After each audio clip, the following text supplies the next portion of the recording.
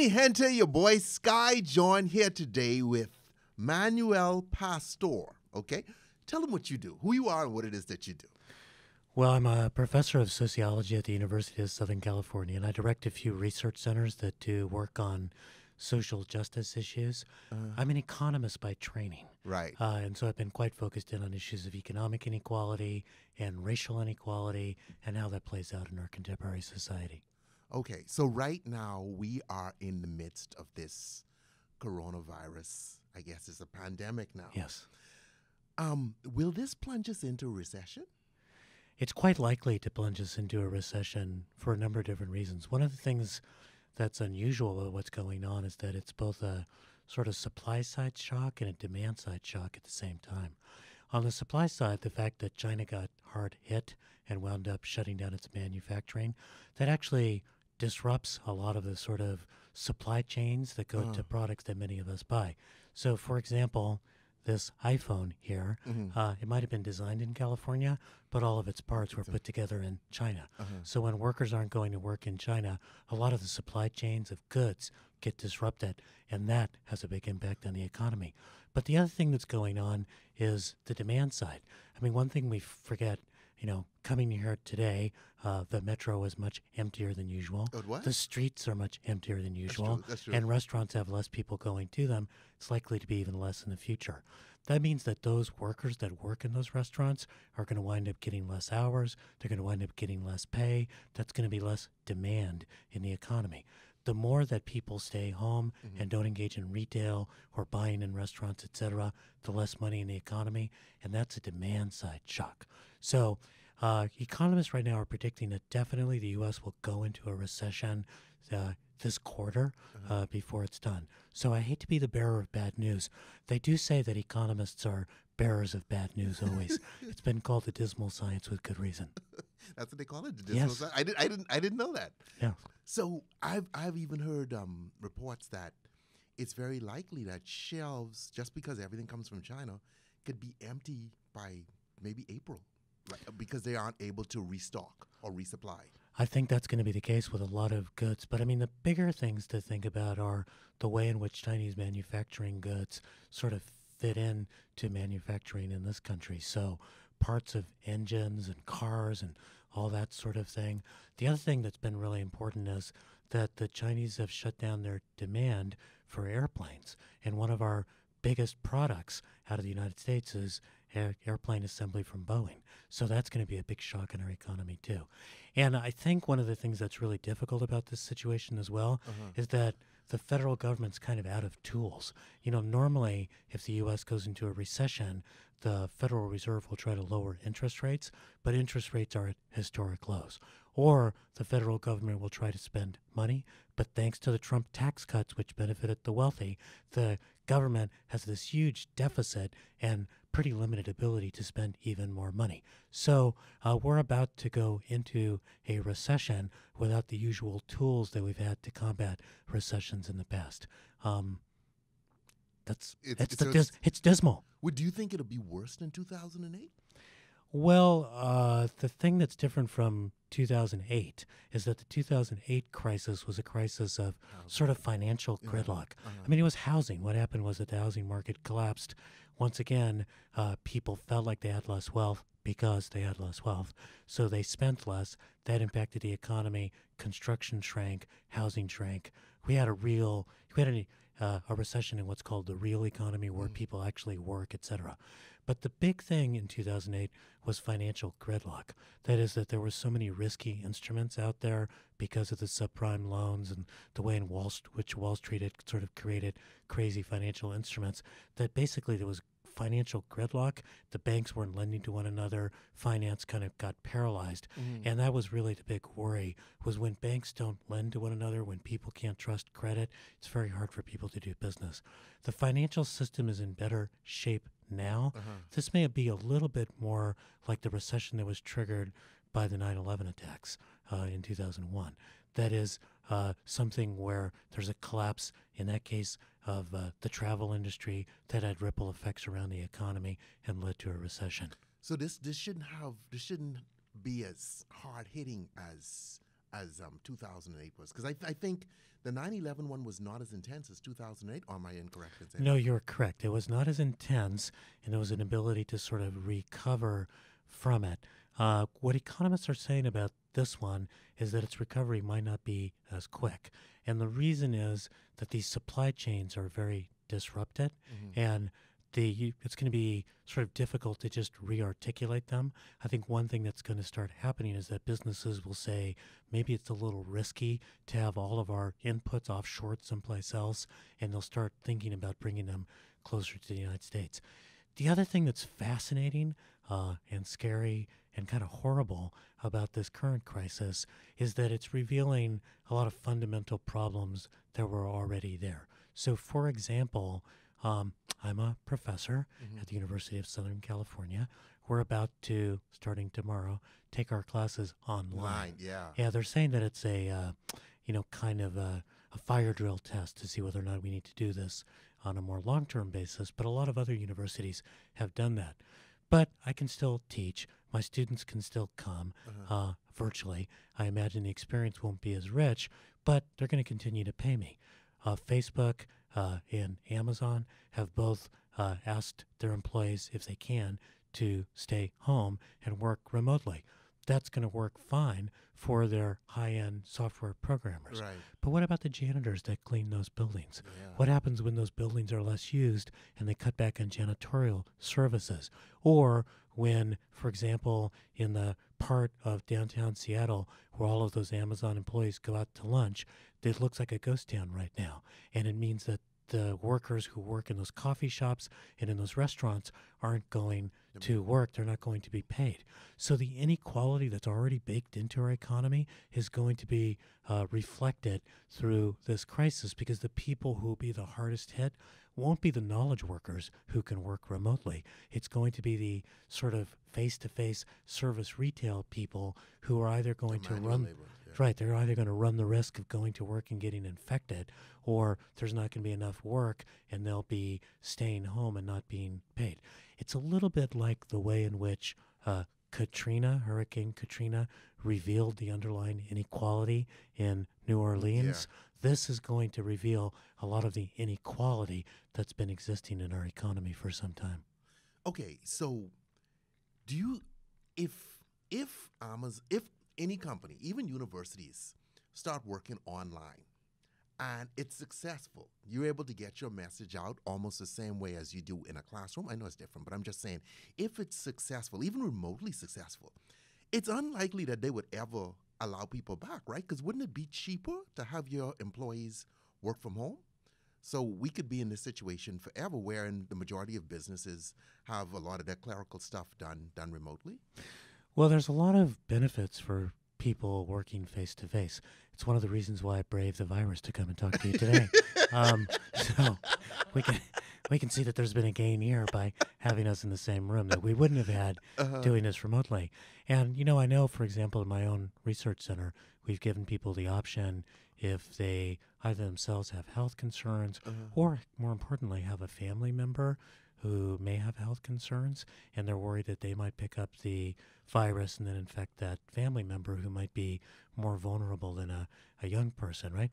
But, the trick is that there's a lot to be gained working face-to-face. There's a lot that happens when spontaneous interactions occur, when you just drop in on someone's office, when you try to solve a problem together, and a lot to be gained in a classroom when you're able to actually be with people. So I don't think there's really a substitute for that kind of contact.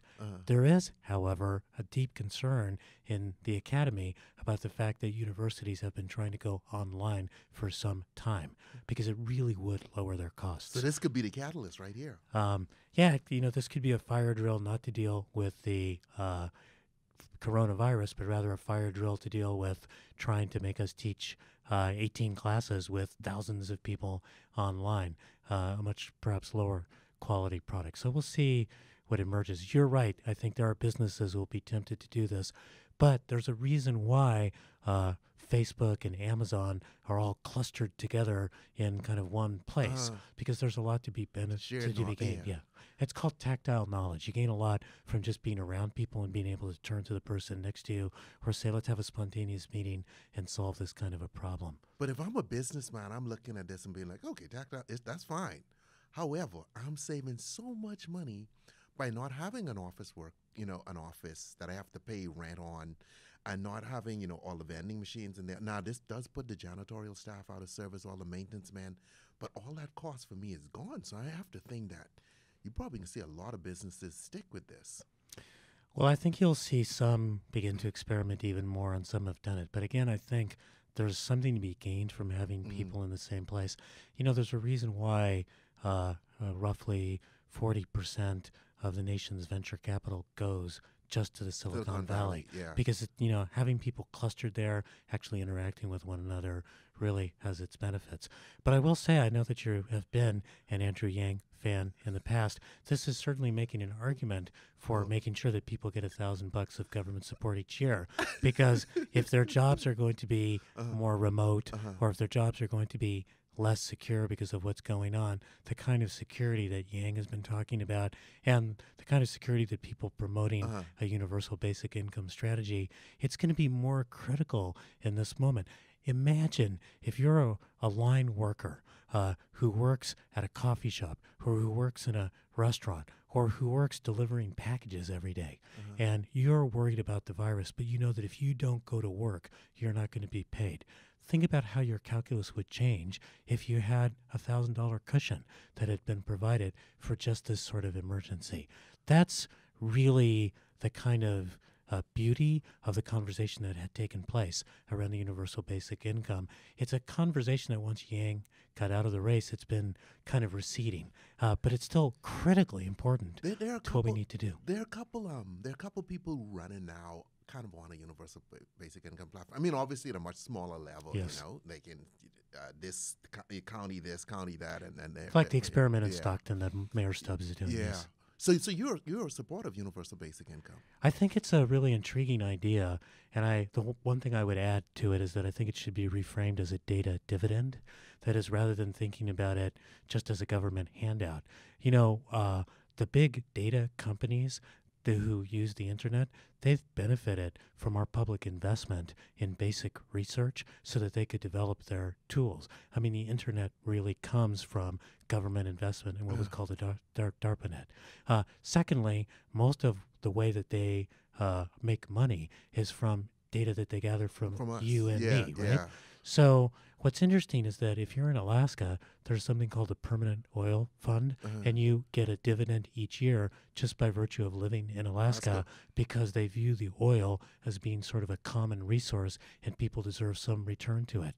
Basic research and the data that these companies use to make money, that's a common resource that we contribute to. People living in the United States should get their if they don't get their data back, which it looks like these companies are not going to let them do, they should at least get something from the fact that we're sharing this data. You think that we would see some kind of universal basic income in the near future? Or you think that's like 20 years away? The thing I think that's very interesting is that the sort of window of what's politically feasible has been opened up in a number of different ways. First, there was the Yang campaign running on universal basic income, interjecting that issue into the public sphere in a way that it hadn't been before. Second, Bernie Sanders has clearly pulled the political dynamic to the left. Even if he's unlikely to win the nomination, I don't think you would have seen this kind of conversation about Medicare for all or erasing college debt or a number of other things. Third, this current crisis, the coronavirus crisis, I think is going to really open up a couple of interesting possibilities. It's going to point out the need. I mean, we've got half of the U.S. households who have less than $400 in the banking account in case there's an emergency. It's very difficult for them to stay home from work, even if they're ordered to do so by the government. That's going to really reveal what we've done in terms of allowing such level of wealth inequality to persist. And I think there's going to be much more discussion of wealth taxes, of the inequality that's been baked into our labor market. So I think these things they're very difficult moments, but they also reveal some underlying social chasms. And I think that there'll be some pressure to try to take advantage of this moment to address those kinds of things. Of course, not by President Trump, who's managed to combine incompetence and cruelty into one single administration. But I do think that if there's a political change, particularly at the presidency, you've got really competent people who can come in and address some of these concerns. Okay, as an economist, okay, a lot of debate is you have Republicans saying that, hey, this is the Trump economy, all the gains. And then you have Democrats going, wait a minute now, Obama started this. This is the Obama economy. Are they both responsible for the success we have in now? I mean, break it down. Who did what? Kind of depends on what you call success. The Trump tax cuts were a little bit like sort of giving a little more crack cocaine to an addict so they can keep on going. That is, this economy recovered after this very deep recession, the Great Recession of sort of 2007, 2009. And, it was on sort of a steady climb. And if you look at the number of jobs created so far during the Trump administration, it basically mirrors the number of jobs created during the equivalent last months of the last couple of years of the Obama administration. So it's been basically on a steady roll. It probably would have petered out a little bit, except for the fact that these Trump tax cuts put so much more money into the economy by juicing up the deficit that there's been more spending. But it allowed us to continue to have a whole lot of inequality. So the big selling point of Trump is, how's your 401k? That is that the stock market soared under Trump. Well, a lot of that occurred because if you give a lot of rich people money, they've got to park it someplace since they can't, they can only eat so many meals out or buy so many yachts, right? So there was a lot of money to be able to park into the stock market, along with the fact that the Federal Reserve had interest rates very low. And what that means is that what's called treasury bonds, your ability to buy into the government debt, you're not going to get a high yield on it. So the safe place to park assets was into the stock market. This current crisis has shaved so much of the Trump recovery in stocks off the stock market. I feel like he's going to be limping into the re-election with an economy that's in recession, with a stock market that's fragile, and with an underlying set of problems of income inequality that have not been addressed. So as an economist, we tend not to give any president too much credit. They're often always presiding over what just happened. But the Trump administration, one thing I think that's been that it can quote unquote take credit for is getting rid of all the tools that we're able to use right now to address the recession. Because by creating a gigantic deficit and by pressuring the Federal Reserve to keep interest rates so low, we're entering into a recession with no tools. So I guess they can take credit for that. But it's sort of like, stripping away the supplies that an army might need and saying, isn't it great what I did? Okay, so with the national debt, because one of the things that is not taught in most schools is economics and financial planning and all this sort of stuff. Okay, who do we owe our debt to? Who are we paying back? Let's start there. Well, we're paying back ourselves because a lot of the treasury bonds are actually owned by U.S. folks, right? Okay. Americans. But there's a big Chinese purchase of the bonds as well. And that does mean that, for example, this is another kind of, I hate to create a lot of anxiety in your life. No. I like it. I like it. It's good to know what's going on. I know there's a reason why you have so much alcohol in the other room, just for the news that your guests might bring, right? But, the Chinese economy is not used to this kind of slowdown. It's been an economy that's been growing at 9 to 10% a year for, decades. And then this year was slated to grow at around 6%, and people were declaring that a real slow growth kind of, really worrisome thing. With the coronavirus sort of locking up parts of the Chinese economy, it's probably going to, if it grows at all, grow much less. So are the Chinese going to have the resources that they need to continue to purchase American treasury bonds, right? And I think the other reason that they've been doing that is that by purchasing American Treasury bonds, they're getting kind of rid of their excess capital that they've got. So I think they're going to have a little bit less excess capital. They'll have a little bit less demand for American Treasury bonds. And in order to make their economy recharge, they're going to be interested in devaluing their currency, making their currency cheaper so that their products will be less expensive for others to buy so they can use export demand to prop up their economy. You know, the Chinese have been in their negotiations with the United States agreeing to buy a lot of imports from the United States and agreeing to keep their currency at a pretty high level so people don't want to buy their products. When they're facing their own economic crisis, are they going to be wanting to buy products from us instead of from themselves? Are they going to want to keep their currency propped up, or are they going to want to devalue it so that they can sell their products into the world?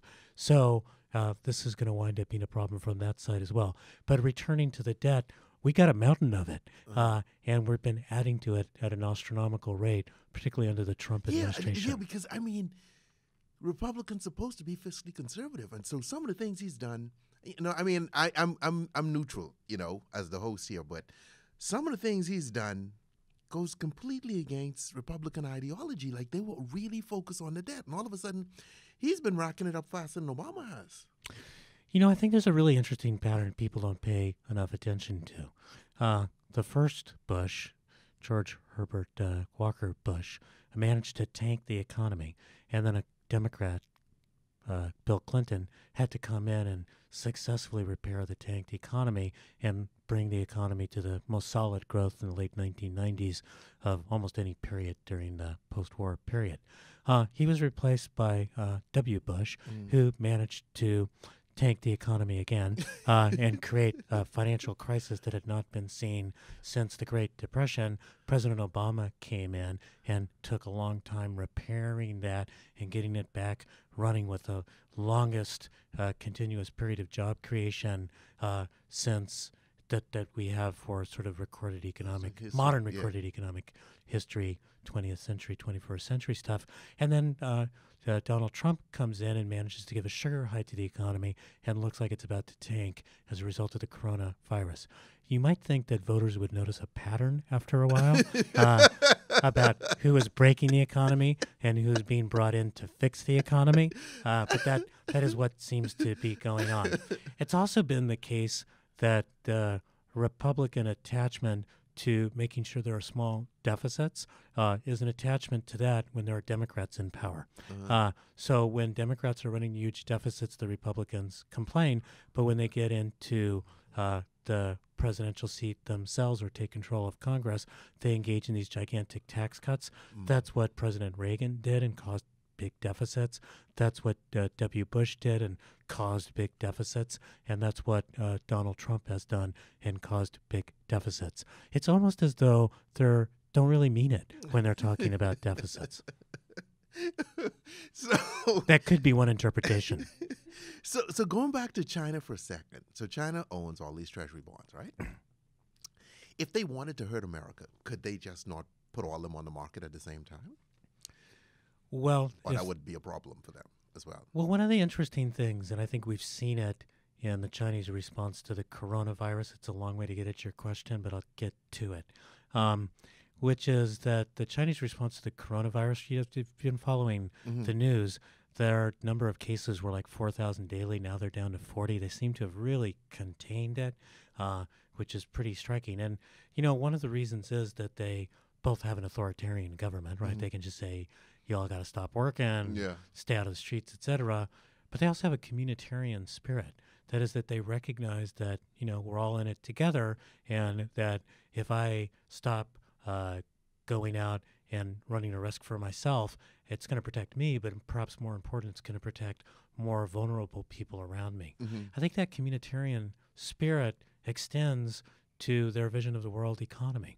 You'll note that President Trump was quite willing to kind of rip up trade treaties, walk away from the Paris Climate Accord, threaten European allies in ways that were actually really risky for the world economy. But the Chinese don't operate like that.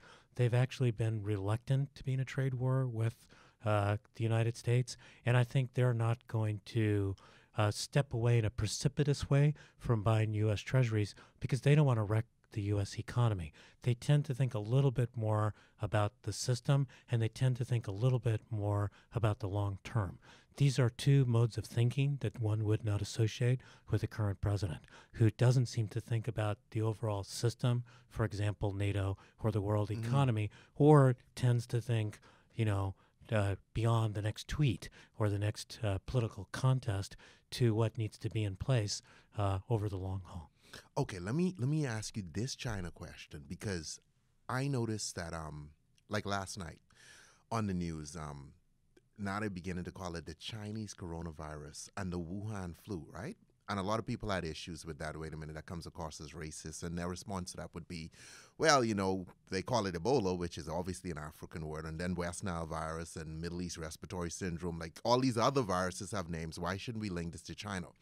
But in doing that, that's a telltale sign that a lot of guys in government now, because these were politicians and conservative media hosts using these terms, a lot of them now see that we need to move away from China, that we cannot have a lot of, because China, I think, right now makes about 80% of our medicine. We get a lot of steel from China, and we're not exactly allies. We're more adversaries than, like, if a war were to break out, a real big war, it would be most likely with China or Russia. So they feel that China should not be manufacturing all our goods. Do you see it that way too? Well, there's a couple of different things there. One is I do think that offshoring your pharmaceutical production is risky because if a virus breaks out worldwide, the producer of the pharmaceuticals, the vaccines, or the medicines is going to prioritize their own country rather than yours, right?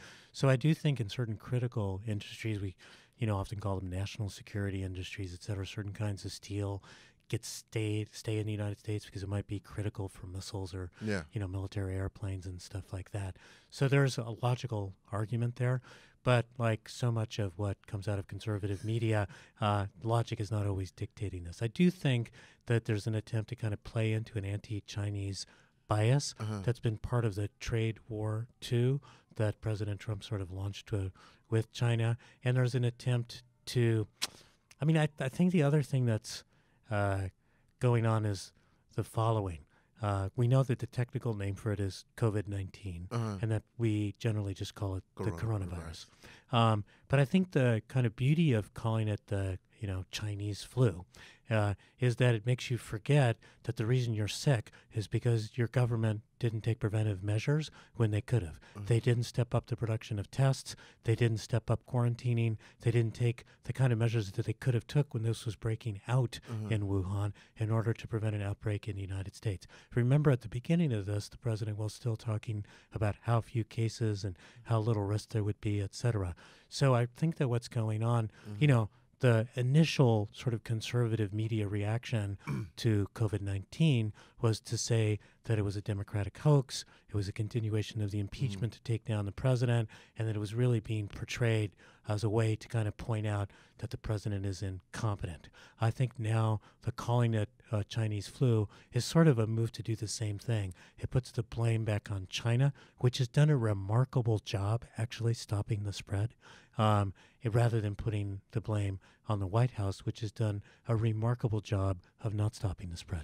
What about this, though? In the beginning, the Chinese hid what was going on, so it slowed down the world's reaction time.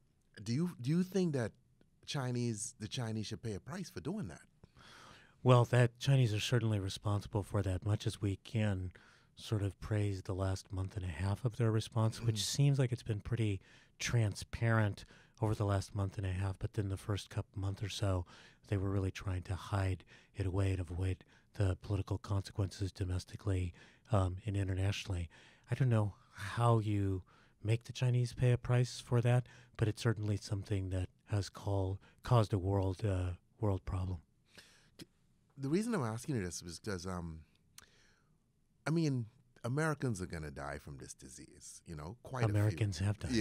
Yeah. Oh, they're dying now. But probably even a lot more until we get this situation sorted out. And, when you have that kind of loss, you want someone to pay a price, which would most likely be the Chinese. How do you see the U.S. government saying, I mean, obviously not a war, but putting in some kind of punishment or some measure to say, hey, you did this, which caused all of this. Here's your punishment. I mean, what kind of financial levers do we have to turn to make that happen? Or very few.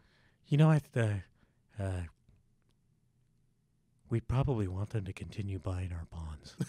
Okay. Or our economy sinks, right? Uh-huh. We probably want them to continue to supply goods into our supply chain, or our real economy sinks.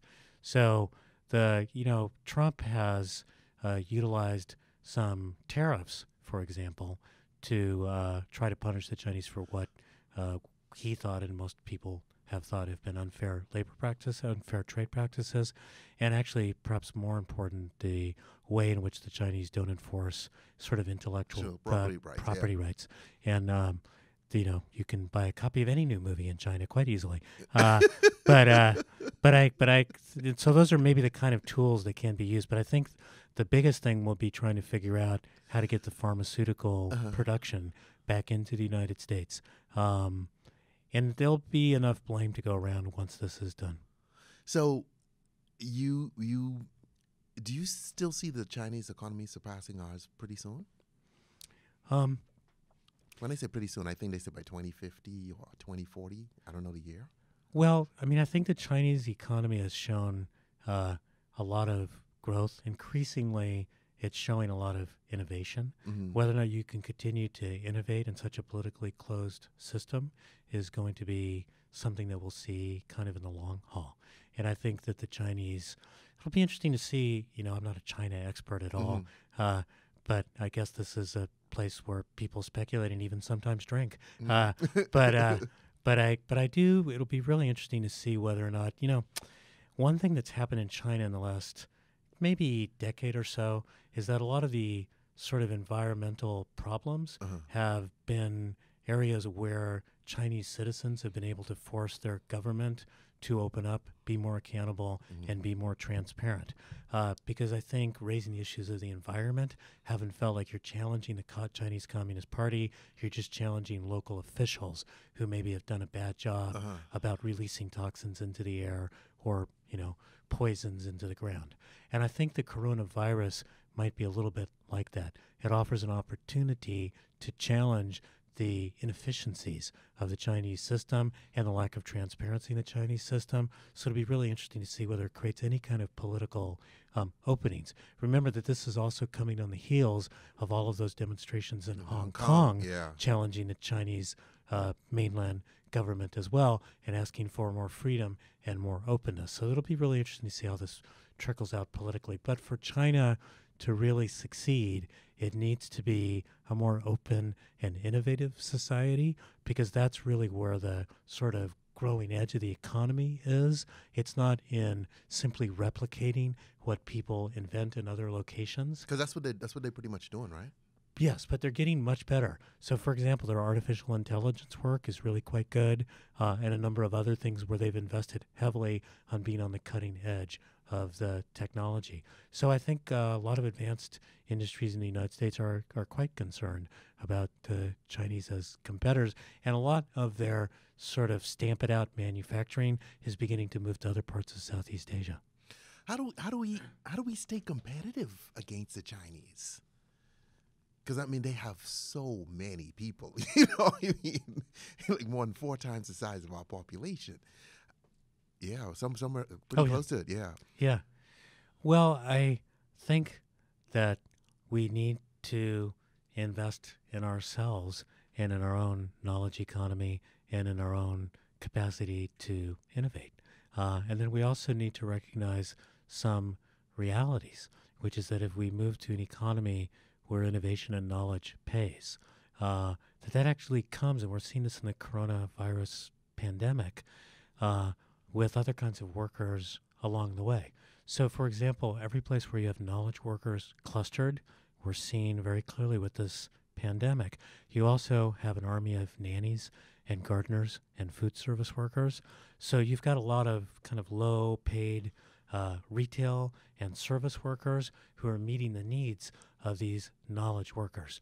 That means that as we think about designing an economy for the future, there's nothing inconsistent with investing in education, investing in knowledge, pursuing innovation, and raising the heck out of the minimum wage and guaranteed and paid sick leave and decent working conditions for all of these people in the other parts of that economy that support the knowledge workers.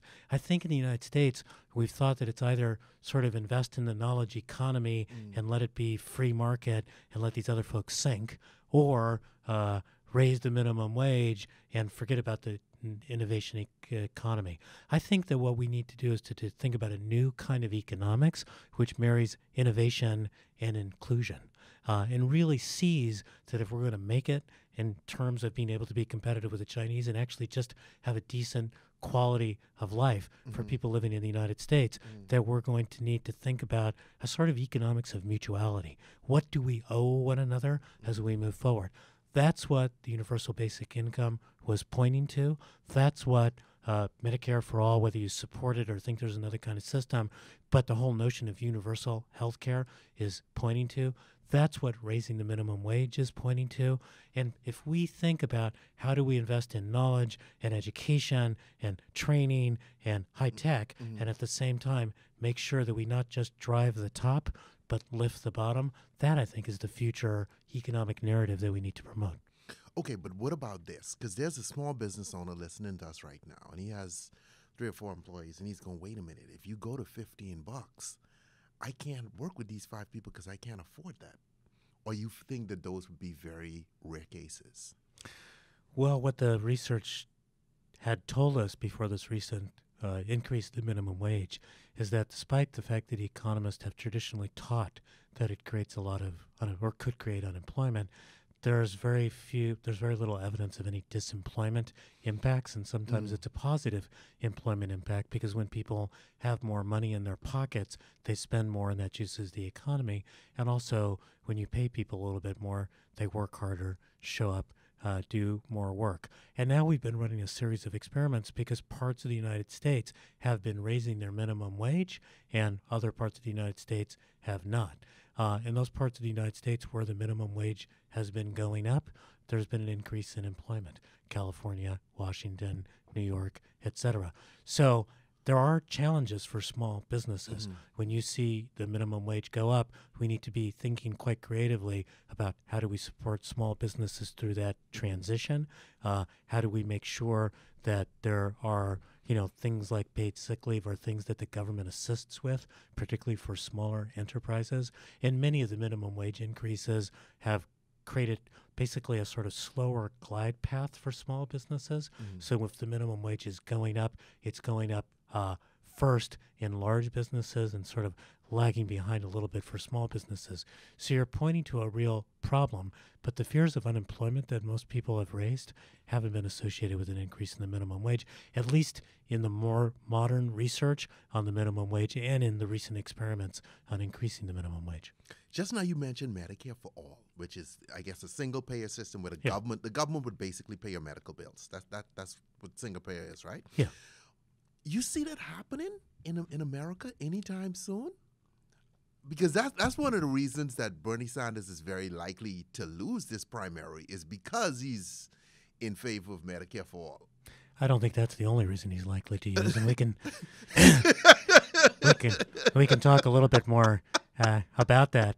But I think what the Medicare for all position has done is stake out a kind of place well to the left, I guess, in the political spectrum around the provision of universal health care. Yeah.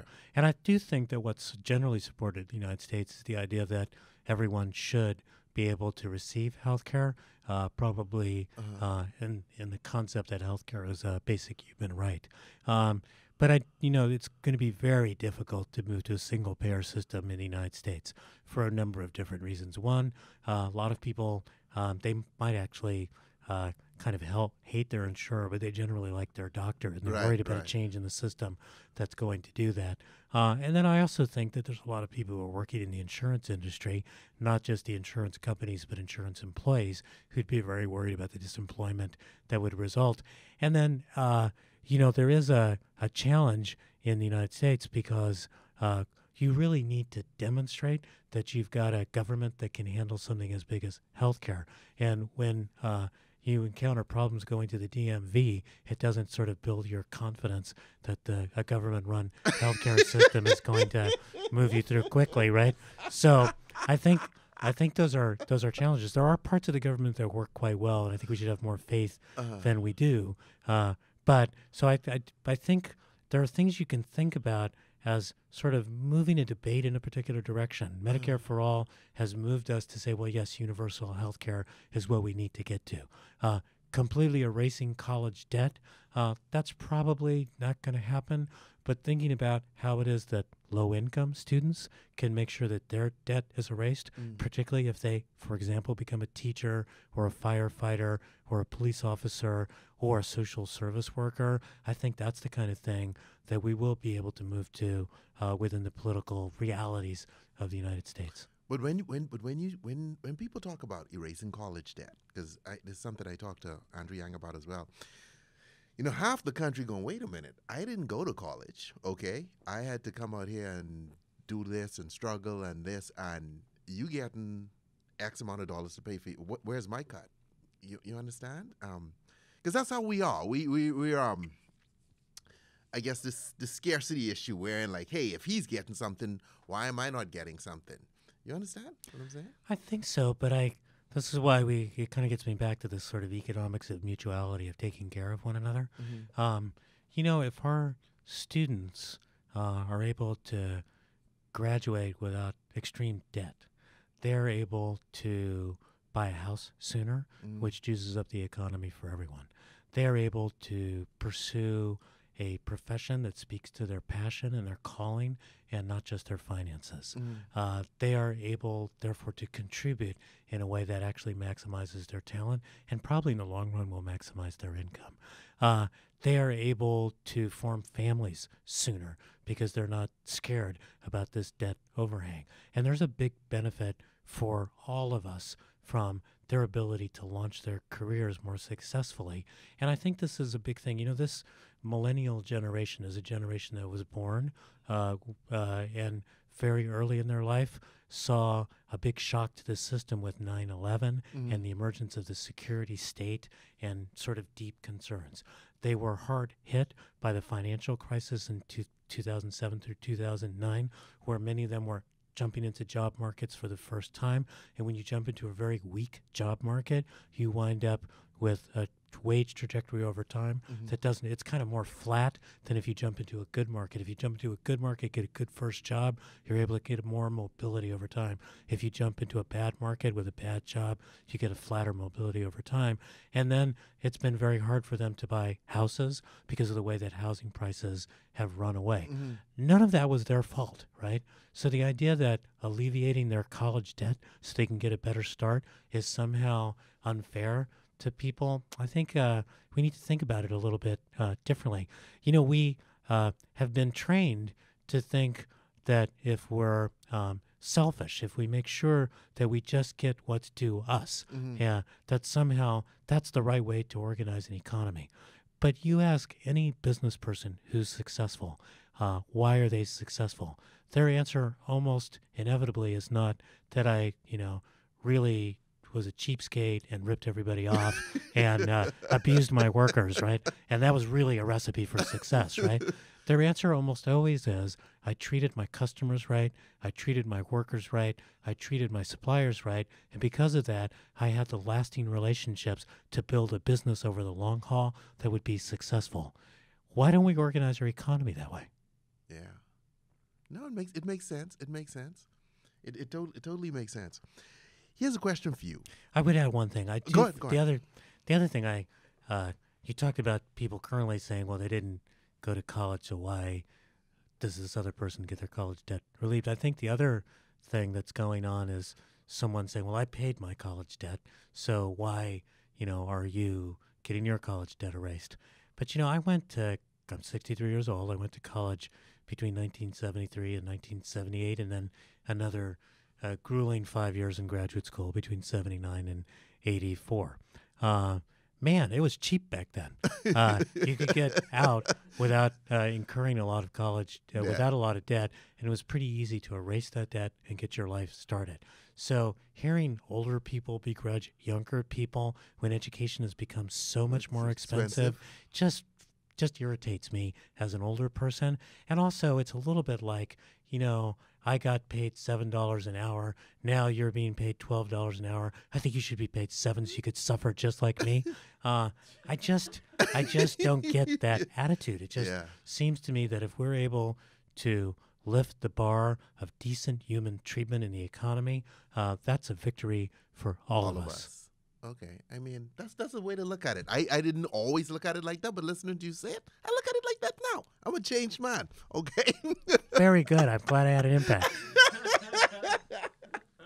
So one of the things that you see right now is artificial intelligence becoming more common, because we talked about, the fast food workers. You walk into McDonald's now, there's a kiosk, and eventually it's going to move to the back of the house, and there'll be AI automated burger makers. What happens to all these people when their jobs go away? Do you see that you think there'll be some serious social unrest? Well, first, I'm trying to imagine McDonald's French fries being made by a machine.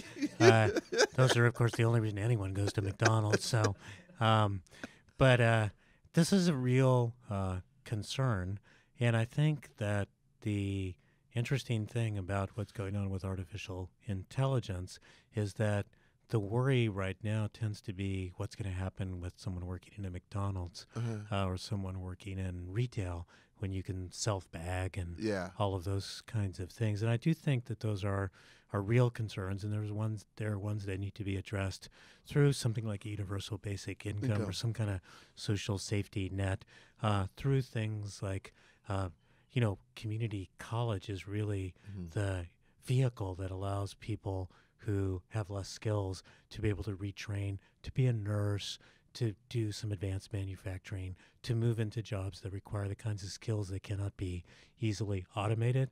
And I think one of the things that I would definitely support is I think community college ought to be free for everyone who gets into it. It's mostly people who are lower income, and then it's also people who are transitioning from a job in midlife to another job and need to dip back in for retraining.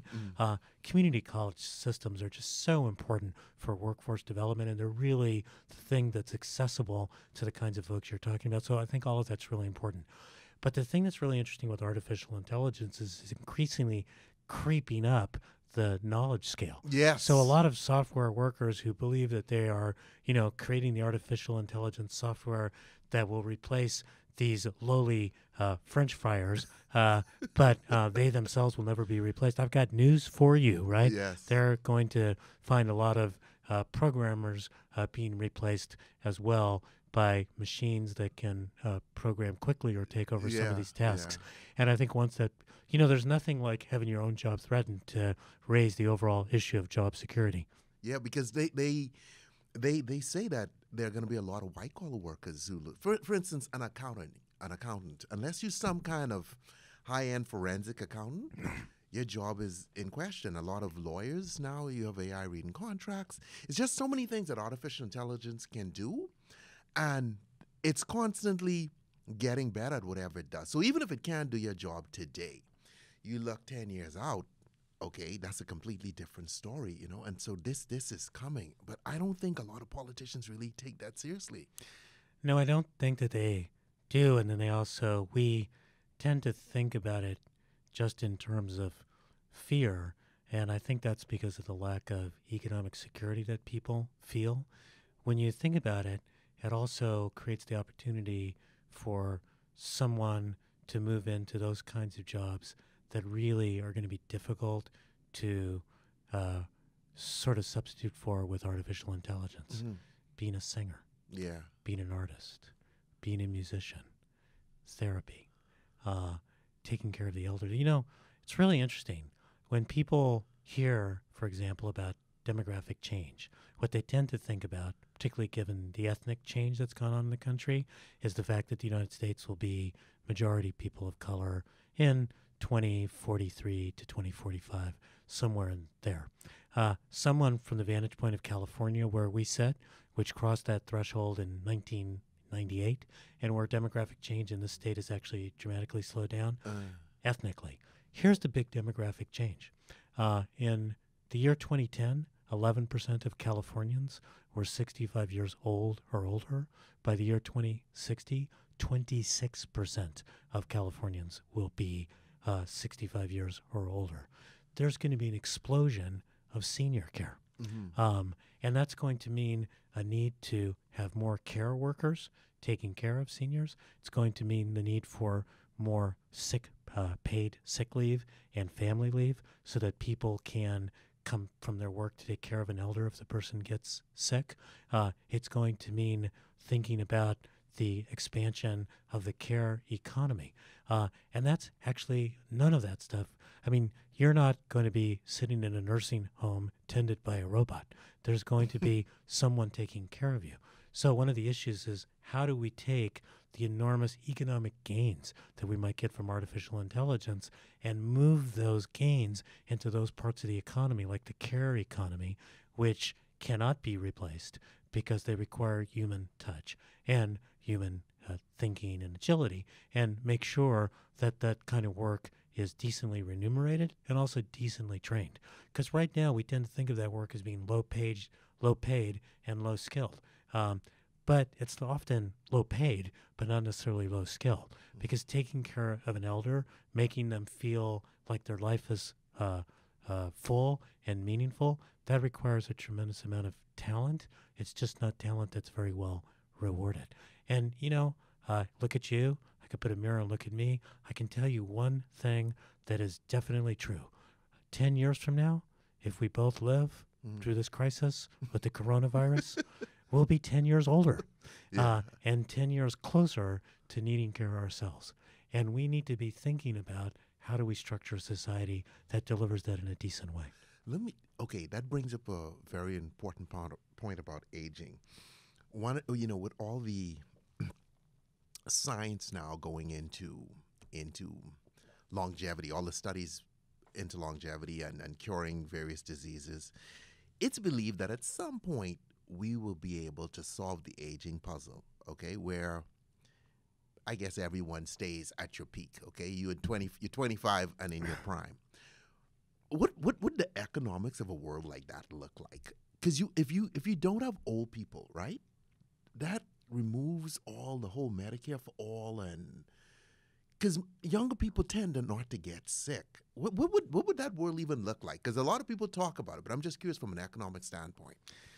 Yeah, I mean, I think the scary reality is it's probably less likely that we live longer and stay young, but just that we live longer and stay old.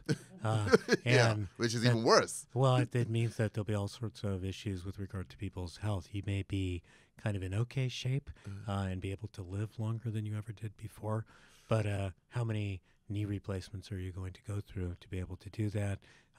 How much respiratory care is going to be needed?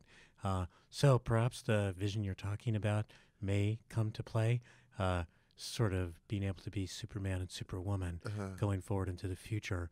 But I imagine we'll be a little bit more like Joe Biden living another 10 years. Joe! Joe Biden. He seems to be okay right now, but you just never know. Okay, here's a question. Would the United States having more people, because we have 330 million, or 350, somewhere around there. China's, I think, at 1.3 billion, somewhere around there. Would us having more people give us, I guess, a stronger force to go up against China? Or not necessarily? Well, it's interesting. The best thing for the United States is more immigrants. This is something, of course, that's not something that's thought about quite a bit from the current political moment in which the Trump administration has adopted a quite anti-immigrant attitude. But if you think about the sort of changing age structure of the United States. What demographers talk about a thing called an age pyramid. Lots of young people, less middle-aged people, and as you get older, we pass on, unless your dream of infinite life happens. And so it's kind of a pyramid. At some point, there's 90, there's very few in number of people who are around. But over time, the United States has become much more of an age cylinder. Less young people being born, or fertility rates have gone down. Less middle-aged people, because there's less immigrants filling in the middle, and more people living for a longer time due to medical care. The beauty about immigrants when they come into the United States is that they come generally like their youth is over, right? They come when they're older. They may be educated or not educated, but they jump right into the labor force and start working, and you didn't pay for any of their education or much of their training to kind of get them into the labor force and start contributing. For example, even undocumented workers contribute about $6 to $7 billion a year into Social Security that they never take out because they don't have a legal Social Security number, helping to juice up the Social Security piggy bank, so that Social Security can last longer going into the future. What most demographers and most economists agree on is the United States actually needs more immigrant workers coming into the middle at a variety of different skill levels to be able to fill the economy and to be able to grow in that kind of a way. If you look at a place like Japan, where its fertility rates have gone down, people are aging, and migrants aren't coming in, they've been in a very period of kind of slow growth and slow decline for quite some time. Places that welcome immigrants tend to be more dynamic and grow more over time. It's quite interesting because that's not, from an economist perspective, a thing that's left or right. Certainly in the politics of the nation, we associate the right with being more restrictionist, the left with being more welcoming, right? But for the most part, from right to left, from the most free market conservative economists to the more liberal lefty type economists, most think that immigrants are an addition to the economy in terms of economic growth. They tend to have pretty high rates of labor force attachment, pretty high rates of entrepreneurship. There are sometimes places where they compete with native-born workers, and that's an issue that people need to address and take care of, but they're a boon to the economy. So if you were to kick them out, if you were to kick all illegal immigrants out right now, the economy would most likely crash. Yes, and I think that one of the things that I think is important to understand is that the number of undocumented immigrants in the United States actually peaked in 2007. It declined pretty sharply between 2007 and 2009 because with the economy in the United States in recession, people went back to home countries. And then it's been on a kind of slow decline ever since. So we're actually lower now in terms of undocumented immigrants in the country than we were certainly in 2007, but then even in 2009. And that's been a long-term trend. It hasn't been something that the Trump administration magically made occur with border enforcement. So one of the things that means is that the undocumented immigrants we've got have been in the country for a longer period of time. So while people think of undocumented immigrants as somebody who just arrived, they're working in the field picking strawberries, that sort of thing, here in Los Angeles County, where we're doing this interview, 70% of undocumented immigrants in Los Angeles County have been in the country for a decade or longer. Oh, wow. And as a result, they've tended to form families. So, for example, again, in LA County, we've got about 10 million people. About 850,000 of them are undocumented immigrants.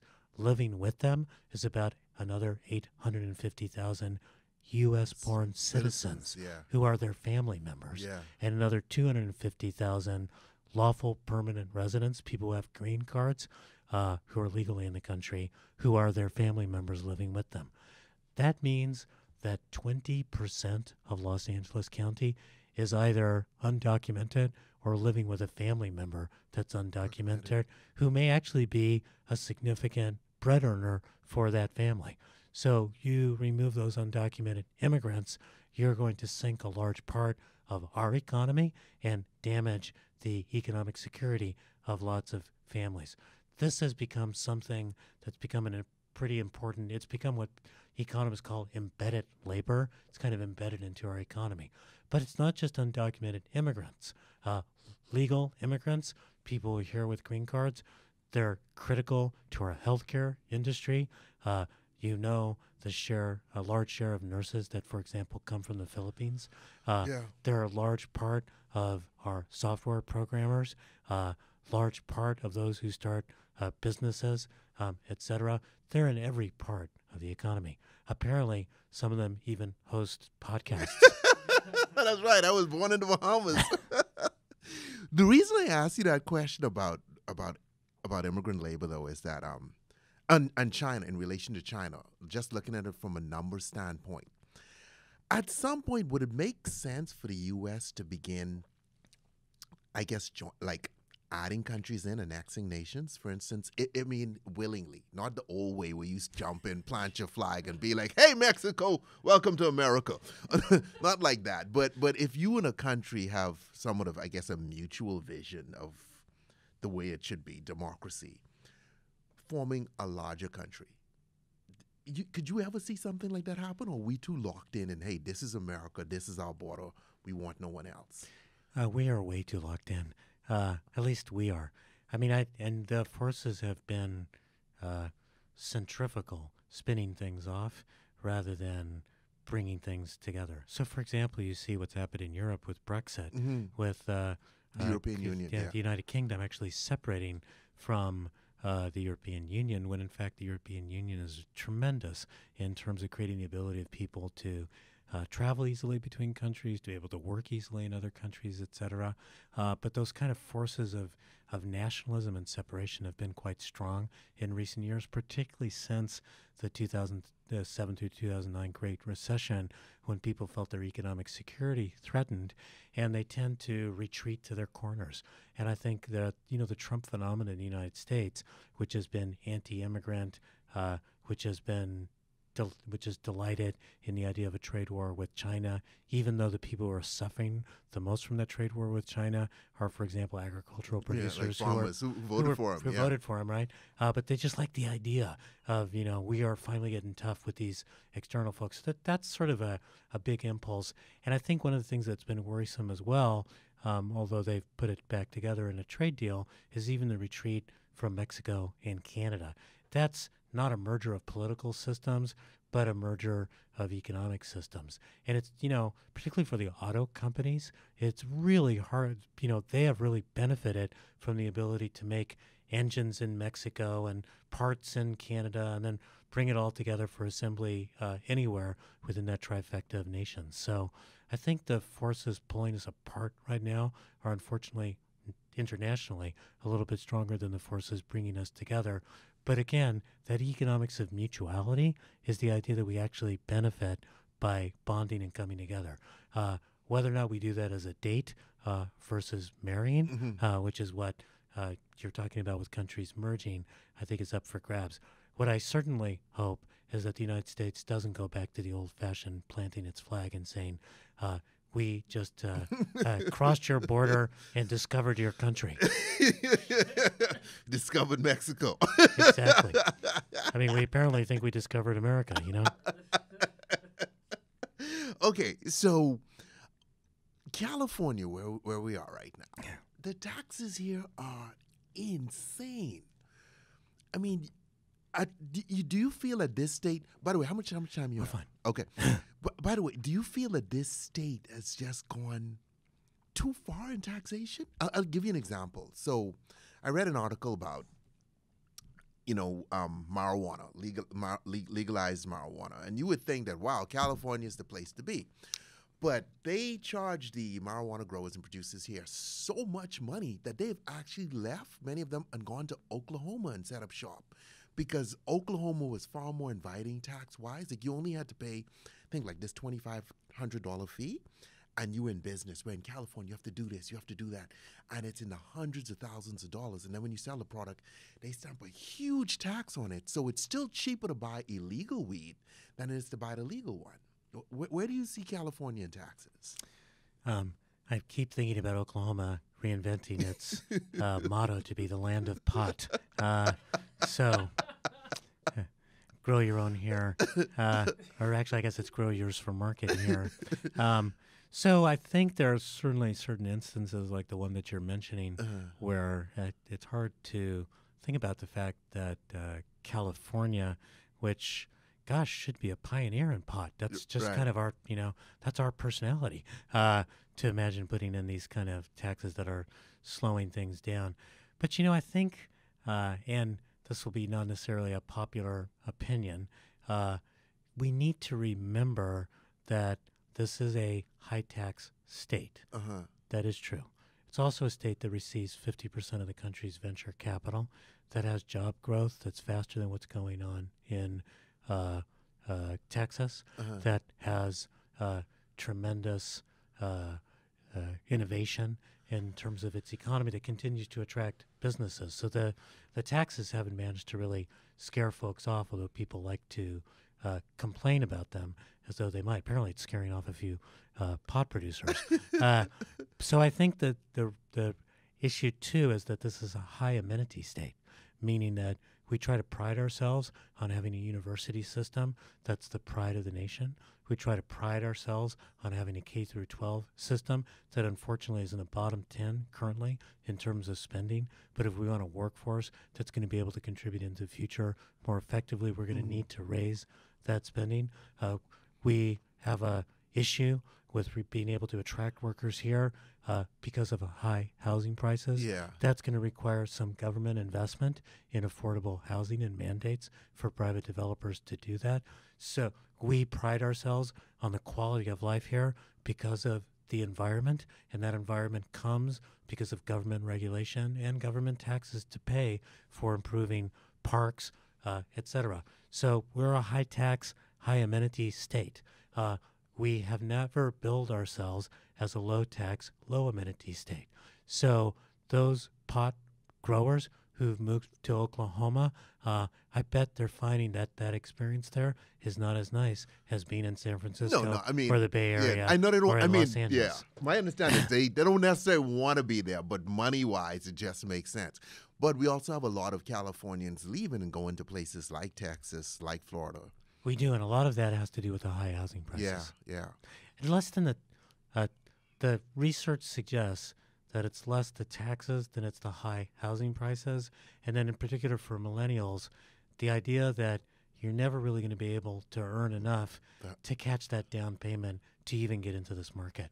And that's creating a lot of pressure for people to go to Texas where housing is particularly affordable. That's that really, because I listened to Ted Cruz the other day.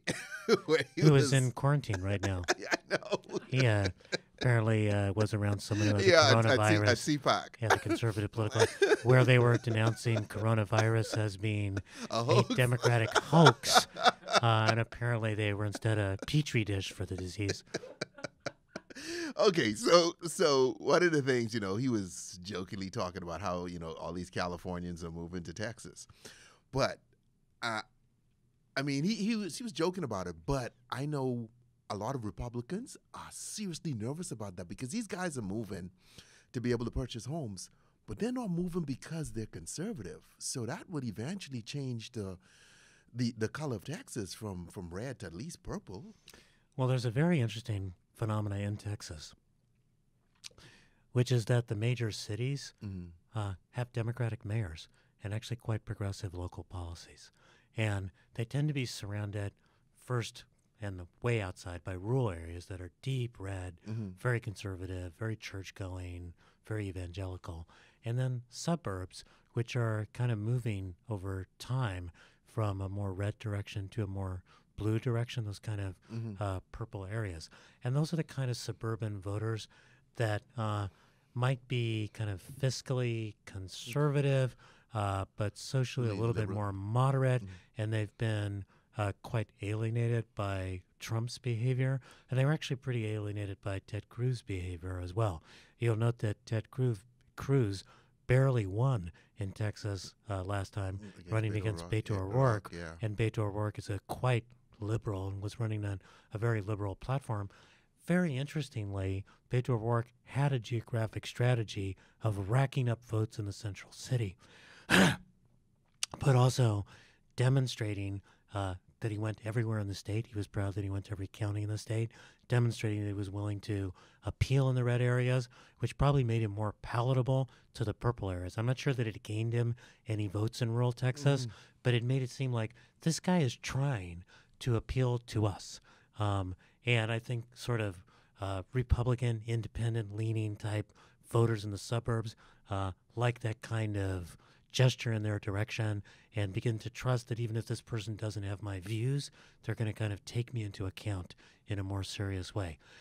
I think if Democrats can crack that particular combination in Texas, they're going to be able to really change things. The other thing that's going on in Texas is the growth of the Latino population. You know, when people think about Latino voters, they tend to think about people who are immigrants, concerned about immigration. Each year, about 300 to 350,000 Latinos in the United States who are immigrants naturalize and gain the right to vote. 350,000. Each year, about 1 million U.S.-born Latinos who are 18 years old automatically become citizens. And they're pissed. Because they see the way that their parents are being talked about. They often live in mixed status families, or they have close friends who live in mixed status families who are themselves mixed status.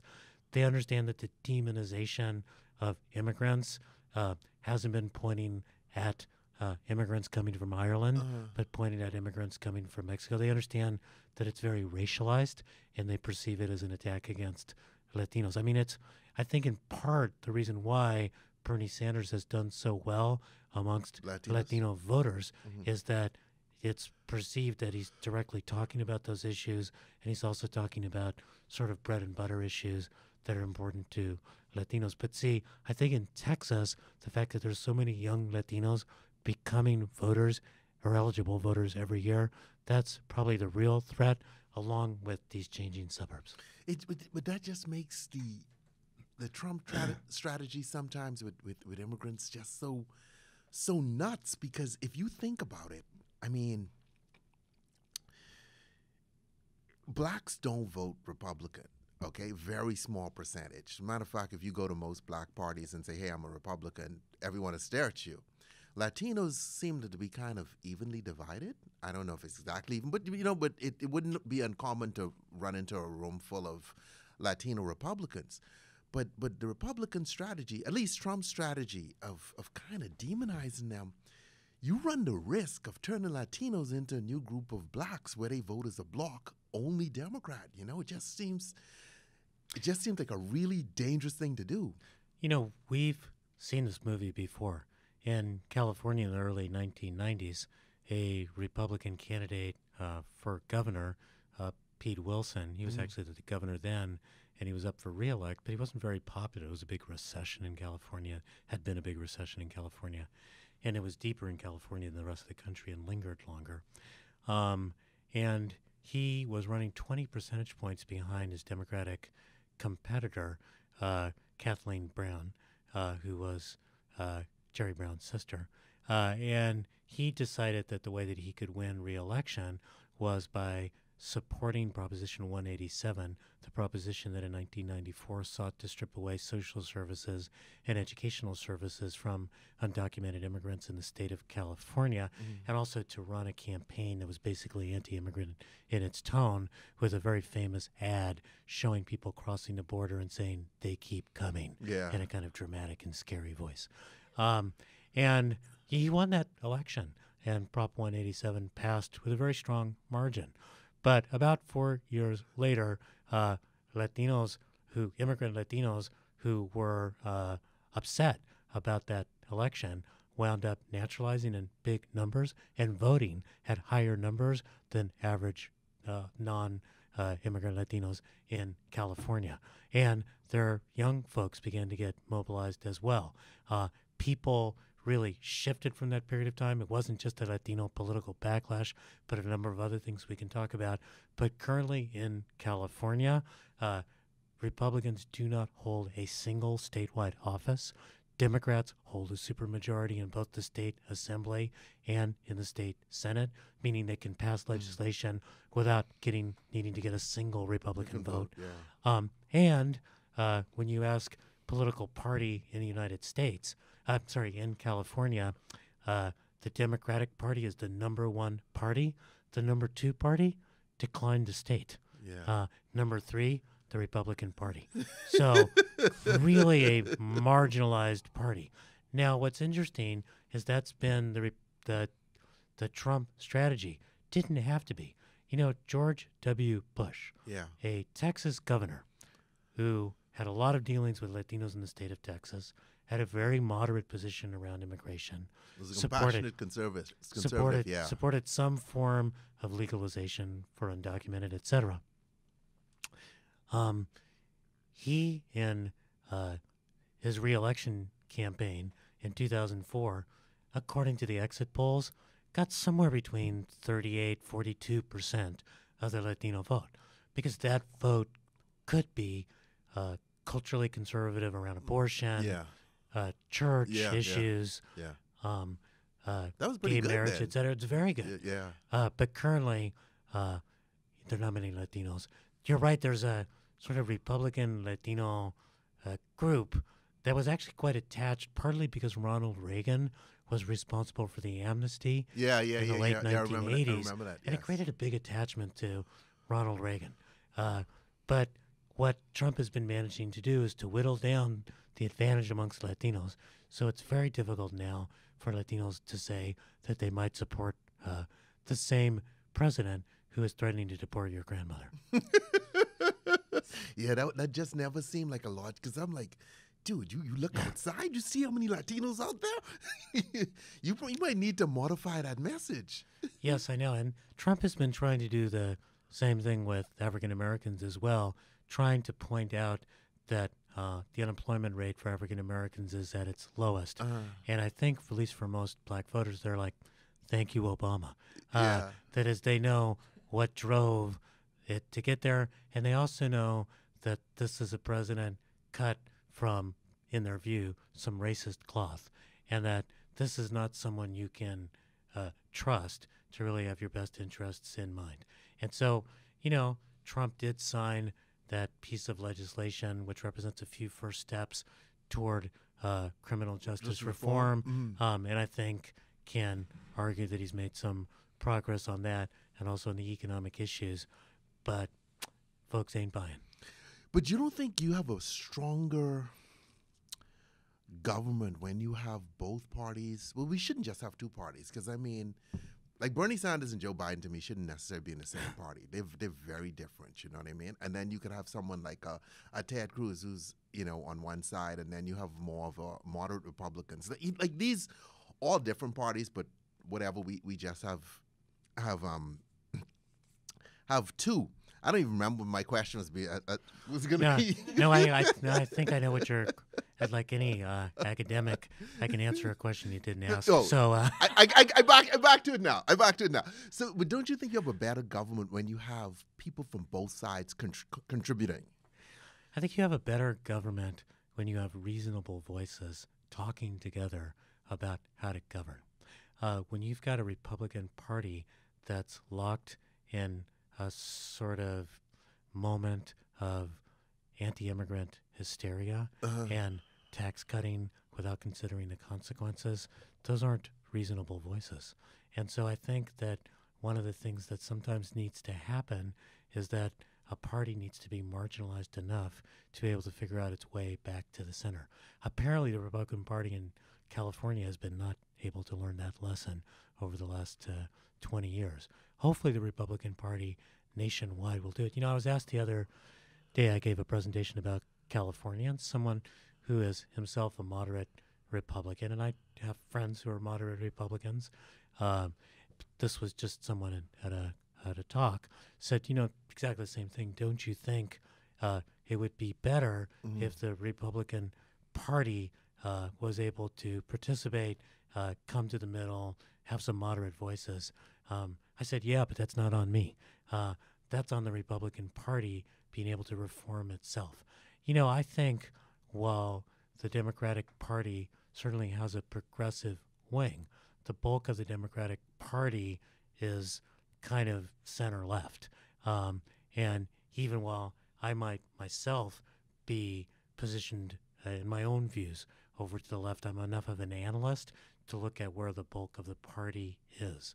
And that means that we're more likely to get Medicare for all as an option than we are for Medicare as all as a mandate. Yeah. We're more likely to get some modified version of college debt relief than we are to get debt relief for every college student who kind of went through.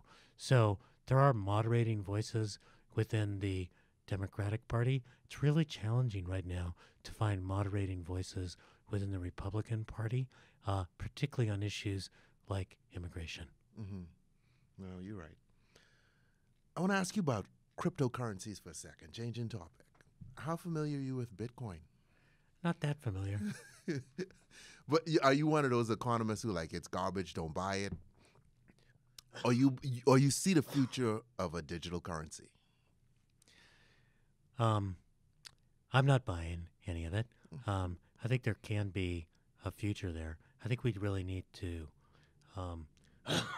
wait for this to play out and develop. And I'm a little concerned with the way in which cryptocurrency has been able to hide. I mean, I understand why people want to do it for their own privacy, but when you're able to hide transactions that should be out in public, that's a little bit worrisome. It depends. It depends on the coin, actually, because with Bitcoin, they say the transactions are private, but not really. There might not be a name on this particular account, but you could see where money was you could follow it better than you could follow cash. There are some currencies like Monero that hide all transactions where you can't where you have no idea how this got there and where it came from. That's secretive. But do you see? But forget Bitcoin for a second. But do you see a point in time where we could have some form of digital currency in the U.S. where I don't have to go in my wallet for cash? I could have something, not a credit card. We're talking actual, I guess, an app on your phone where we go around and pay. Because I know they do stuff like this in China all the time. They use WeChat. Yeah. They way ahead of us. But wherein we pay our bills using our phones by an approved government currency? Well, I don't know about you, but I pay a lot of my bills with my phone currently. You can log into your bank account. You can use the Apple Pay, the product that I use, to be able to charge most things. I think this is going to be much more widespread. It's also going to cause a big panic when you lose your phone, because it does. So much will be there. So, but I, whether or not that needs to happen with a cryptocurrency, or whether or not it happens just by moving to even more digital exchange, right? I have two kids. Okay. One who's 33 years old and one that's 30. They think that both bank accounts and cash are just complete things of the past, right? So any exchange between us often occurs through Venmo. And I mean, we talk too, we hang out together, but if we're exchanging money, usually it's me giving them money. I can't think of a single instance of money coming the other direction. Although I'm hoping for that as I age and they get more successful. But, I think that kind of exchange is going to certainly get more common. Because here's the big issue. Because recently in New York, a lot of the coffee shops were card only, no cash. And it makes sense for business to do that because you don't have to have an armored truck coming out picking up cash or having, to sneak out in the middle of the night with the cash to try to get to a bank. If you have everything by card, you don't have to worry about security. Okay? Someone breaks in and steals a credit card slips, who cares? You could figure that out. But in New York, I guess some New York on the local level, at least in New York City, realized that, wait a minute, this eliminated a lot of the poor people out there who do not have cards. Yeah. So how do we make this work for all of us? Because it's just so efficient not using cash. But how is it that I'm not leaving behind the guy sleeping on the streets? You see some balance, some middle of the road there? Well, this move towards simply using your phone to pay for everything is going to accelerate as a result of the coronavirus. If you think about it, cash is incredibly dirty. Yes. People yes. exchange it back and forth. At the end of the day, your hands are just muddled with everyone's terms. Credit card, that means I'm taking a physical thing out of my wallet. I'm handing it to you to put into a machine, and you are accumulating a lot of germs as a result of that. Waving my phone, which I alone touch, in front of something that catches the beam and then pays for it, well, that's a lot safer. And that's going to be another acceleration to a different way of doing business. I can imagine if you try to think about a way that could limit the spread of virus, moving to phone only for paying is something that would be quite helpful in that. I mean, for the life of me right now, I took the metro over here.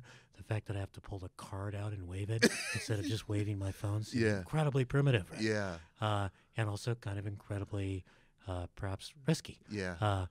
But you're right. Just like I was saying that how we address this coronavirus runs the risk of leaving low-income people behind and making who have these kind of jobs where they need to show up, don't have paid sick leave, and if they don't show up, they don't get paid. This is another kind of thing as we move in a direction that moves us to just using our phones to pay for things. What about people who live in a cash-only economy because that's all they've ever known, or because they haven't been able to, they got evicted, and so they can't get credit in a way that allows them to put stuff on their phone, etc. We're going to have to think a lot more creatively if we want to create an economy that marries innovation and inclusion about how do we take the innovation and make sure that it's actually inclusive. Very true, very true. Wrapping up here, quick question. Do you think Donald Trump is manipulating the market? Not right now, but I'm talking, he would come out and be like, oh, we have a deal with China. Okay, stock market shoots up. Oh, there's no deal. Stock market shoots down. And, I mean, some people have really been cashing in on that. Now there are people on both sides of the aisle. You know, there are some, you know, Democrats who go, you know, that's just coincidence, you know. But where do you stand as an economist? Do you think there's someone profiting on some of the things that he's saying? Well, there are definitely. I mean, because they had prior knowledge that this was coming. There's been some discussion and news articles about that. It's kind of beyond speculating on my part, or I wouldn't speculate on my part about whether there's kind of inside information being handed off. I mean, I think it's more that he's impulsive. So we saw an example of it yesterday when in a press conference around the COVID-19 coronavirus, he said, oh, we're preparing an economic stimulus package we'll unveil tomorrow afternoon. And reporters have been scrambling through last night and through this morning, and administration officials have been saying, well, there's no real economic stimulus package. Nobody's actually thought this through. But, you know, he's lived, and I think he's worried that he will die by the stock market. He's been able to go out and say, look, you know, if you think about the economy since Trump took power, the job creation, no faster or larger number of jobs than the last couple of years of President Obama. GDP growth, promises of moving to 4%, haven't gotten there. Looks like we're slowing down. It's actually pretty amazing. The only year that we really juiced up was as a result of this gigantic tax cut. If you look at the trade issues which were going to be solved like this, haven't been solved, and in fact our dependence on China made even more evident by this pandemic, with pharmaceutical chains extending back into China. The thing that he's done is wave a lot of smoke and mirrors, in particular by pointing to the frothy stock market, which has been driven largely by income heading to the wealthy who speculate in the stock market, and super low interest rates, which have caused investors to put their money into the stock markets. So he has done a lot of trying to juice the market with statements that he thinks are going to impact it. I don't think he's done it with an eye toward the private gains of particular friends. I think he's done it as he's done so much with sort of impulsive conceit. That is, he wants to rescue his own image and he wants to rescue his own electoral chances. And he sees that the combination of a public health crisis that's mismanaged and an economy that sinks, those don't factor in very well for his reelection. He's consistently not been able to be above 50% in terms of his approval rating, but people are a little bit grudging, like, well, he speaks out of turn. He says stuff that's both stupid and kind of racist, but the economy's doing okay, right? Yeah. What happens when the economy's not doing okay and when the level of mismanagement has become incredibly clear? Yeah. That's what we're about to see. Yeah, very true. So we're most likely going into recession. How will we know when we're at the bottom? I mean, what signs do you look for, just from an investment perspective, or just trying to make you out some money? Well, there's two different bottoms. One is the sort of stock market bottom, and the other is the sort of economic bottom. I think on the stock market, it's always hard to tell. There's been a lot of gain, and a lot of it seemed kind of out of proportion to where the underlying real economy was performing. So there may be more retrenchment there as we go along. And I think it's going to be a little bit clearer in the next couple of weeks when we begin to see what juice the Fed can put into the economy and what juice the federal government has as its disposal. The bigger thing is going to be to see what happens in the real economy. Are people going to come back out of their homes and start going to restaurants? Yeah. Are the supply chains that are currently sort of ground to a stop, are they going to reanimate? And are we going to see, in particular, more business coming through the ports, which suggests that trade is back? So those are the things that I know that I'll be looking for. The one thing I would say is this is one of those situations in which the past is an imperfect predictor of the future. It was easier to recover from 2011, 2001, 9/11, because that was a shock to tourism and a shock to the airline industries. And as security began to get built back in, we saw those industries come back. This is a combination of a demand side shock, fear of going out there, lack of spending in airline, lack of spending in retail, lack of spending in restaurants, along with a supply side shock, these supply chains being disrupted. It's very rare that we have both happen at the same time, so we're in some uncharted territory. So in terms of the advice you really should be giving your viewers and listeners, it's just hold tight, hold your breath, try to be calm, but really be scared just a little bit. Listen, thank you so much for coming through. We really appreciate it. I would shake your hand, but we're not shaking. We're fist bumping now. All right. Thank you. Fist bumping. I'm still gonna wash my hands. Me too. All right, adios, mi gente. Nos vemos.